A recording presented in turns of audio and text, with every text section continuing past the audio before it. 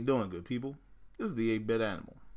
And today we're going to talk about a game from the very beginning of the full US rollout of the NES. This game was released in 1986 and was like one of the first like 5 third-party releases on the console. It came out a year before in 1985 on Famicom though.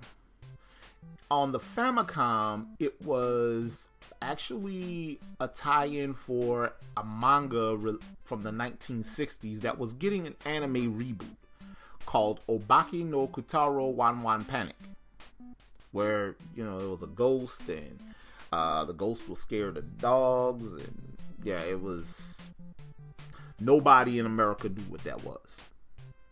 So Bandai, the publishers of this game, got with the developer Tosei, and they did what they do and came up with a reskin for the character, and that's what we have today. Today we're going to take a quick look at Chubby Cherub. Now, Chubby Cherub was there were 3 of these like character-driven action games released by Bandai in their initial rollout on the NES.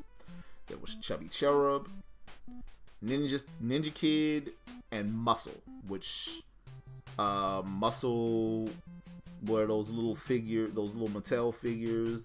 It was like hundreds, thousands of them. Got rebooted in the early 2000s as Ultimate Muscle. Ultimate Muscle was dope. If you can find the new game, check it out. Well, that later game, check it out. That's not what we're talking about today, though. Chubby Cherub is a hybrid platformer type deal where you play as this little fat angel baby that's naked, like he ain't got no clothes on, and you have to avoid these dogs that can defeat you by touch or with their bark. And so walking along the ground is the game. Playing like that is nigh impossible. But flying makes it a lot easier. And you keep your power meter up that keeps you able to fly by eating all the little food items that pop up on the playfield. There are also lollipops. If you get the lollipops, you can fight back against the dogs and their barks and all that. So you can make it to the end of the stages where you have to rescue a friend who has been kidnapped. And this game, it has good ideas. The problem is it came out right after Super Mario Brothers. So this wasn't gonna get no burn nowhere. The Super Mario Brothers is such a phenomenal game that anything less than that plays similar just ain't gonna measure up. But yeah, Chubby Cherub tried so hard. Tosei made an effort. Tosei though was notorious back in the early days of the NES for developing all these pretty bad games. But you know, this was a better attempt than some of their other stuff because it felt like there were good ideas here and not just something just being thrown at the wall like some of the stuff Micronix did. Oh yeah, we had a lot of bad developers back in the day. But yeah, because Chubby Cherub is such an early title, a lot of people missed out on it. I didn't play Chubby Cherub until years later.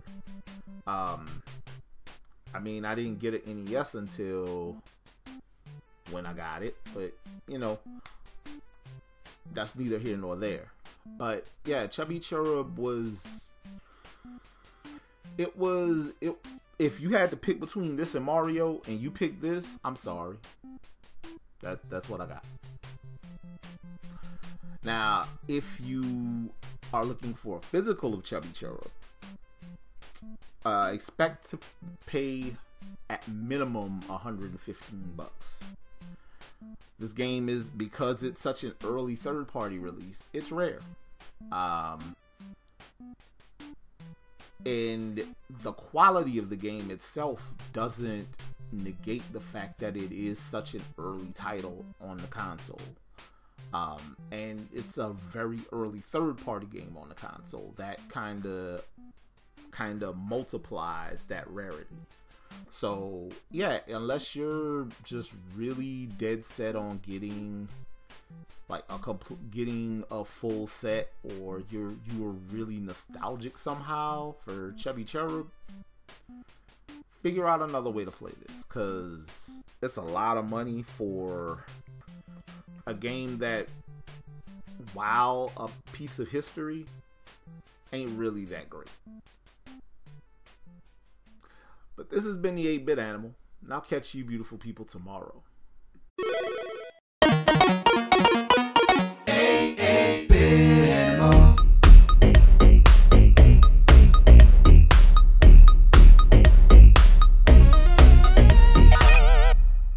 Tomorrow. So this game is basically like Kung Fu, but if Kung Fu was a pot of soup and they just put buku more potatoes and meat in it, bet.